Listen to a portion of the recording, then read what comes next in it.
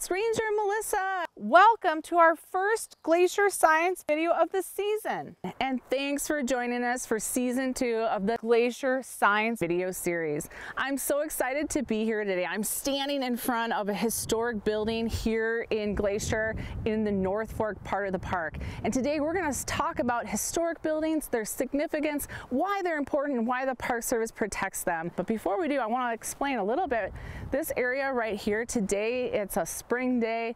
Weather's all over the map. We've got clouds rolling in and some serious weather is starting up tomorrow. And I'm in a big prairie, but it is surrounded by lots of different trees as well. Today, I'm going to get some help figuring out what happened at this site, as well as some other historic buildings in the park, from our historical architect, Kim Hyatt. Now, Kim has worked in the historical architecture field for many years. He started off as his own private business working in this field, but then moved on to work at Bryce Canyon National Park and then in the Intermountain Regional Office. So we're excited to meet with him today to learn more. Hey, Kim, how are you today? Grand. Good Thank morning. you. Yeah, thank you for meeting us here today. We're excited to learn more about the historic buildings in the park. What are we looking at today? This is the Margaret McCarthy cabin. Margaret and her husband Jeremiah moved here with their 5 children in 1908. And shortly after, in that fall, Jeremiah passed away.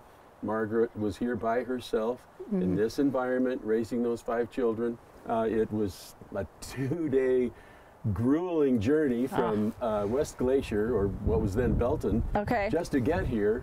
So you can imagine they were really isolated. On horses, right? I mean, they were on horses. Of course, yeah, yes. Okay.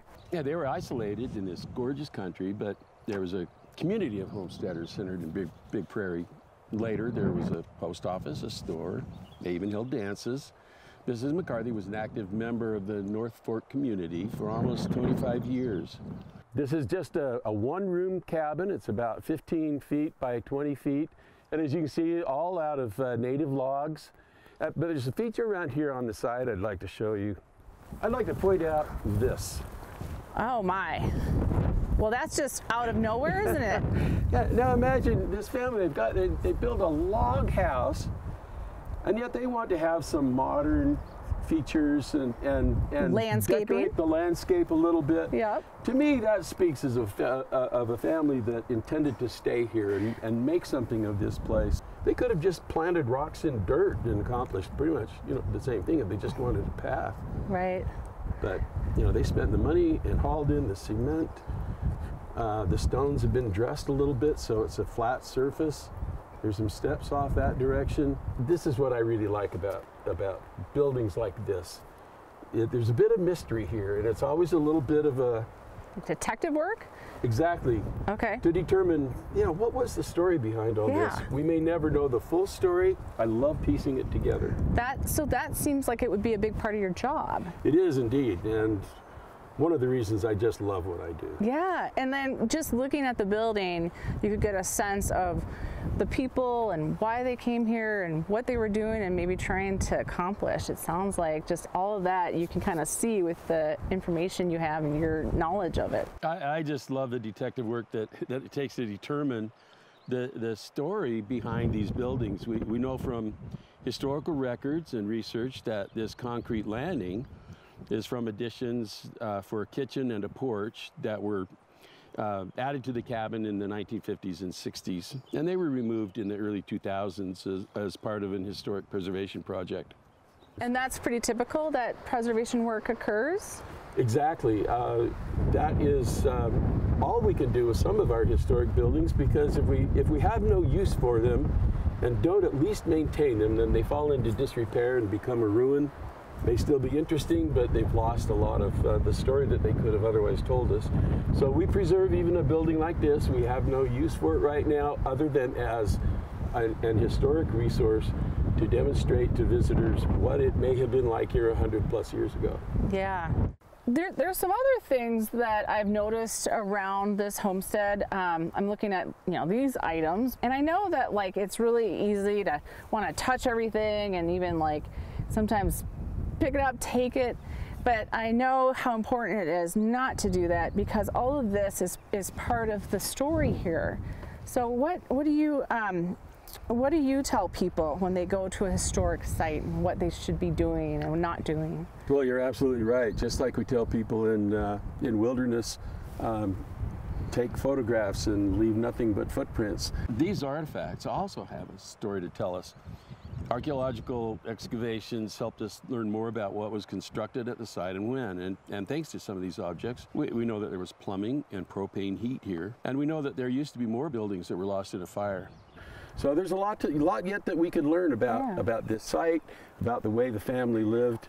We have so many resources to care for. Okay. Just here at Glacier National Park, we have over 700 historic structures. Wow, 700. All of which require some degree of preservation effort, documentation. Some of them, unfortunately, are ruins, but for the most part, these are structures that are being used, even backcountry ranger cabins, for example, to our historic headquarters building.